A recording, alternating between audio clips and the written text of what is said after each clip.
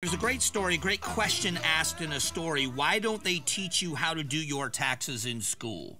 It's a question I've asked for a long time. Why is it so difficult as you get older? When I was younger, didn't own anything, worked one job. It was pretty simple. I filled out the easy form. 1040 easy. It was simple. I made this much money.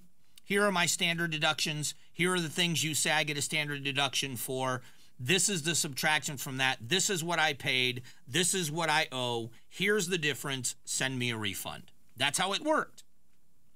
And it was that simple. And then you wonder why it is so difficult to do your taxes now, why you have to have a degree in order to do your taxes, or can you? I've got a couple of stories. Bulletproof your tax return to avoid costly mistakes in IRS audits.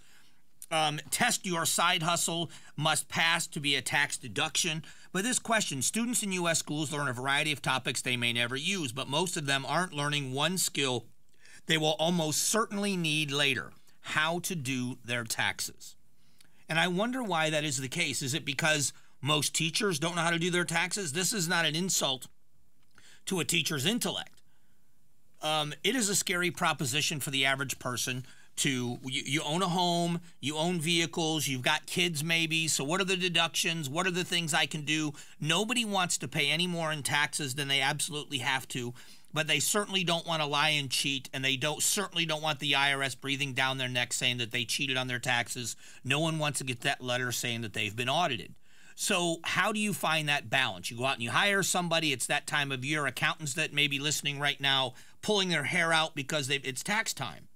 If you own a small business, you have a whole different set of rules you have to abide by having a small business. So you've got your individual taxes, then you may have your side hustle. How much of that is a tax liability? How much of that do you have to pay in taxes?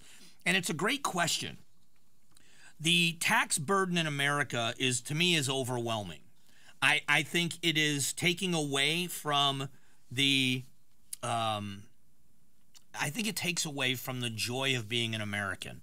That doesn't mean we shouldn't pay taxes. We shouldn't be paying oppressive taxes. The debt that our country is creating, now whether any of it is necessary or not, and we're going to get to more of that in the economy, and I think we've talked a little bit about it earlier. We'll talk about it a little bit later. That we spend so much money in America in taxes, and yet our government continues to create debt. Where should the cuts come from? Are we as Americans beginning to agree that our government is too big and has too much money and it is creating too much debt? The taxpayer average in America, now this is not citizens. There's a difference between citizens and taxpayers because many people are too young. They're not paying taxes yet and all these other factors. But for people that are taxpayers in America, we each owe, as an individual, just under $267,000 in debt. That's not the taxes we pay every year. That's what we've accumulated in addition because of the $34 trillion in debt that our government has created. The tax code, and to be honest with you, I hear from people all the time when I talk about we pay too much in taxes. What about the corporations that don't pay anything?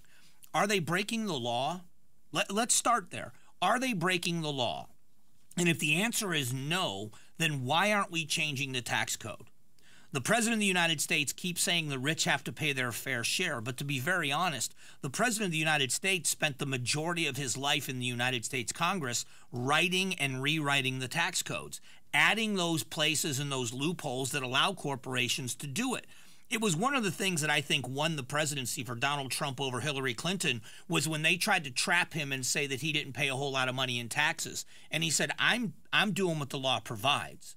If you don't like what I'm doing, change the law. But you're not going to change the law because her supporters are taking the same benefits and deductions that I'm taking. So they can complain about me, but her supporters are doing the same things I've done. And I think that kind of honesty about the tax code is what won him the presidency in 2016. Now, there were a lot of issues that came in that presidency, and there's a reason why Biden won in 2020. But when it comes to the tax code, if we don't like it, then we should change it. But are we electing people that are going to change the tax code? It's tax season.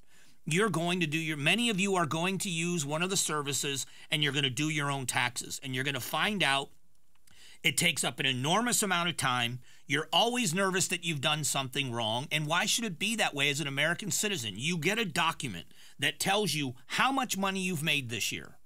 You have a document that tells you this is what your reported taxable income is and how much money you've paid in taxes. It's all laid out for you in one simple document. And yet you got to go through books and websites, and you got to look up your home interest, your mortgage interest, and you got to look up all these other different things to make sure you're getting the deductions you deserve and you aren't paying any more than you have to. Why should our tax system be so complicated?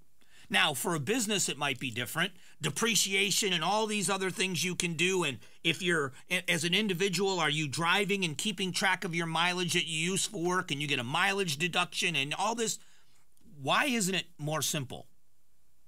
This is, at some point, when you look at the tax code, people have got to look at it and say, there's got to be a better way. Why isn't it easier for a family that works a job and owns a home, maybe owns 2 homes, maybe you have a vacation home, but why does all of that factor into what you owe?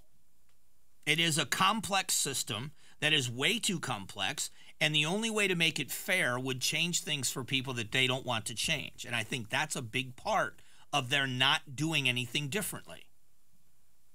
But it's tax season. You got 2 weeks. I have 2 weeks. I got to get mine done too. Thanks for watching the Mike Broomhead Show.